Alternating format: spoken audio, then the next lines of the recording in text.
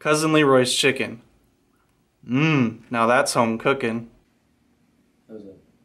So good. You sure? Yeah, I'm paying attention to How was that? Not bad. Leave your number and we'll call you first thing tomorrow morning. Next!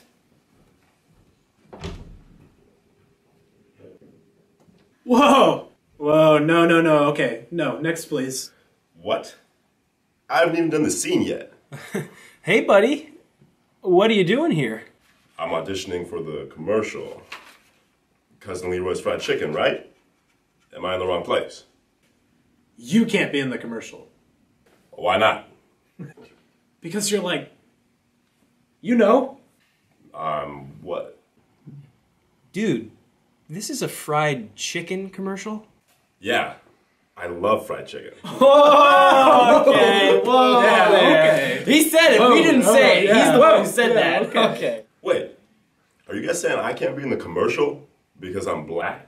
No, That's not the case at all. Dude, no. No, man. That's not at all what we're trying to say here. No.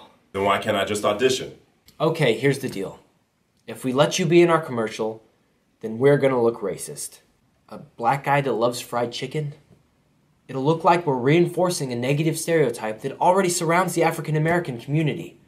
And that'll make our entire company look really bad. We just don't want to deal with that kind of negative publicity, to be honest. We'll be crucified. Really? Man, that's some top-level bullshit. I get it. It's a stereotype. Black people and fried chicken. But you know what? I do love fried chicken. And that's okay. I'm not afraid to fit a stereotype if it means looking past skin color. Okay? I'm not just a black dude who likes fried chicken. I'm just a dude who loves fried chicken. My skin color doesn't matter. And if we exclude black people from doing fried chicken commercials just because they're black, then that is discrimination. And that's a step in the wrong direction.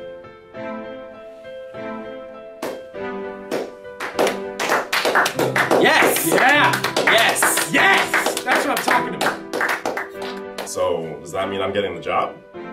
Son, you leave us your number and we will call you first thing tomorrow morning. Thank you. No, thank you. Job, so. So we're not giving them the part, right? Are you kidding? And lose our jobs? No thanks. Next!